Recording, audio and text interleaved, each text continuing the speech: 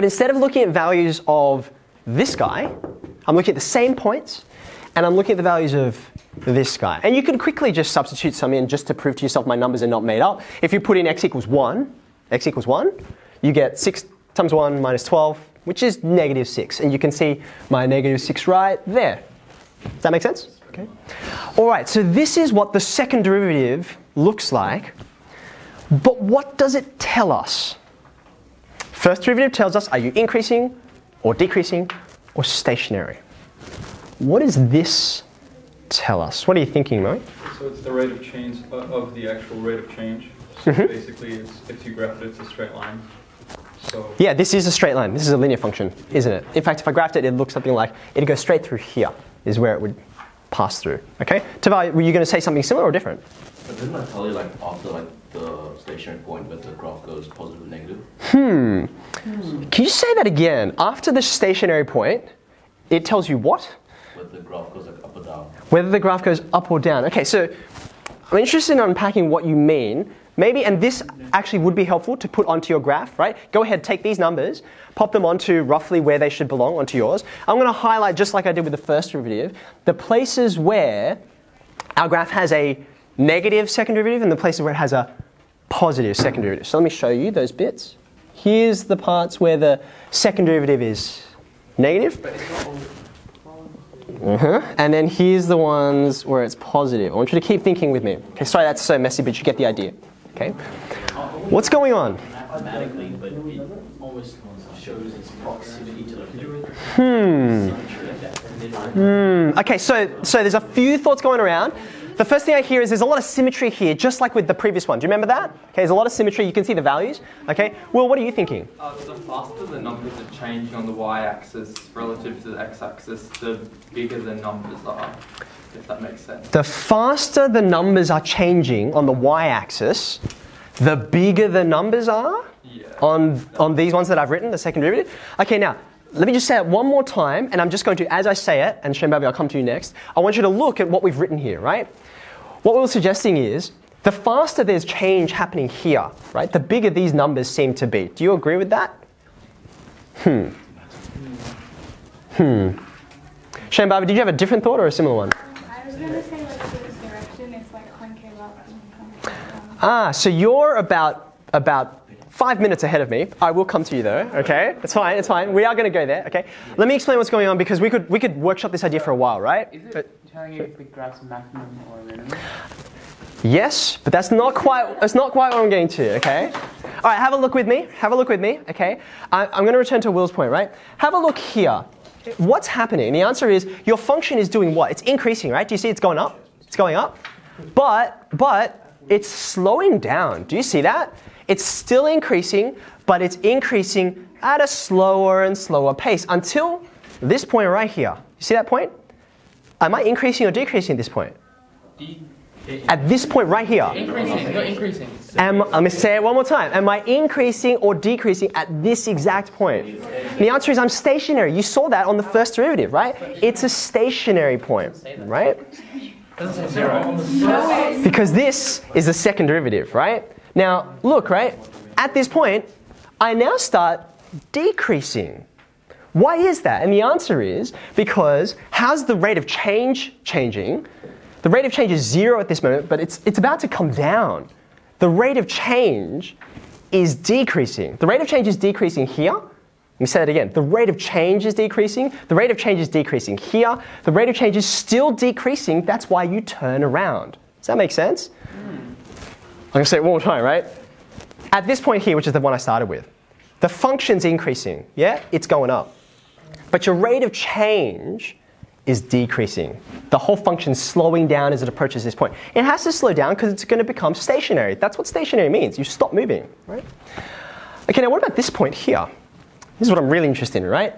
You can see it switches over from blue to red.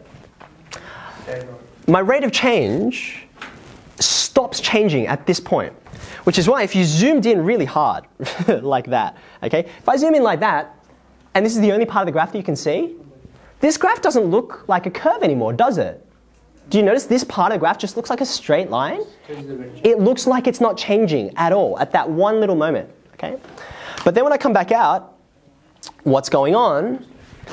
Well, the rate of change is now saying, hey, I want you to go up this way now. If you can imagine someone sort of like pulling this thing up, dragging it upwards. And so it's like, oh, fine, okay, I'll turn around. And off it goes. Gets to a stationary point. It's a minimum, as you can see. And it heads up. Now, the language that we use to describe this geometrically is actually what Shane Balvey was getting to, right? What you could say, what you could summarize this as saying is, this blue part of the graph, it has a concavity. We talk about this word concavity when we talk about parabolas, right? We talk about a concave up parabola or a concave down parabola. See the blue part? It's concave down. You see it's facing downwards.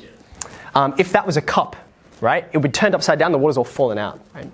By contrast, this guy here is concave up. If you put water in it, it would hold it up, okay? It would stay there. So we now can come back to what we've written here, right? First derivative, second derivative. What does each one tell us? The first derivative is the rate of change, right? So this is about gradient. Are you going up or are you going down? The second derivative is this word that Shane Balvey was talking about. It's concavity. Are you going up and going down, but are you doing it faster or slower, right? Are you slowing down as you approach a stationary point, or are you like getting faster and faster, or even going off in this direction? Okay? And this is a big new idea. We're going to spend some time dwelling on it today and next week as well. You're ready to make the heading now, which is the second derivative and concavity. These are the two concepts we're exploring today. The second derivative and concavity. Okay. Now I have just enough space over here on this side. I'll write the questions on the exercise shortly, but Saran kind of anticipated this. We need to know how to write this. I don't really want to write second derivative equals every single time. We have shorthand for writing everything, right? So I'm going to introduce some language that helps you with this. Okay, so if your function is y, then we already know how to write the first derivative. First derivative. I'm going to use this notation here that we've been using for a while now, dy and dx. Okay. If by contrast the function was written as f of x, then we would write its derivative as f dash x, right? Okay. So now I'm going to show you how do we write the next derivative. Now, it just so happens that actually starting with this function notation is easier. See that dash? That dash means, hey, that thing, differentiated, right? So how did we get to the second derivative? What did we do? We differentiated another time, right? So they're like, well, if the first one was f dash, the next one is f dash dash. It's another dash because dash means differentiated again. If I could do f dash dash dash if I wanted, you can differentiate as many times as you like. Would it become dyx over dx? Okay, now when it comes to this one, right, I'm going to write it, but it's going to look weird, and I'm going to explain why it looks weird in a second, okay? We know it's going to look like a fraction like this, but what does this process look like when you differentiate it again?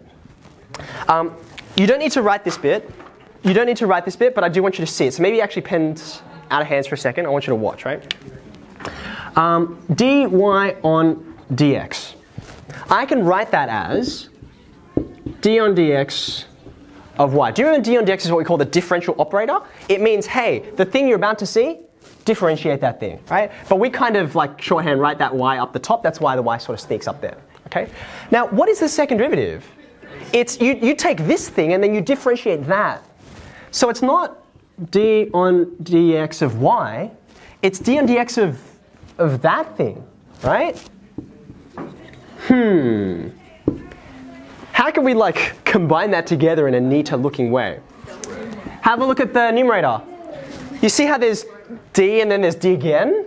So we have shorthand for that, right? We're like, you did it twice, so I'm going to write that as d squared, right? You take the difference, you do twice, okay? And then there's that y hanging out on the bottom, okay? Now have a look at the denominator. Have a look at the denominator. What do you see on the denominator? There's two dx's. Now if I wanted to be like, if I wanted to be really pedantically correct, what I would write is, see that dx thing? That happens twice.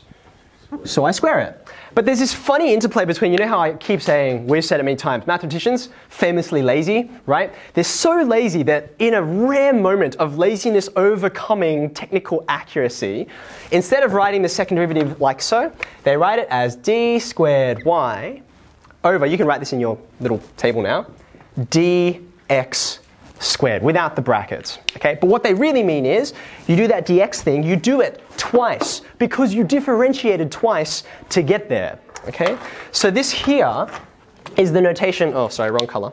This is the notation that we're going to use to indicate the function and whatever derivative it is that you're working with. Okay,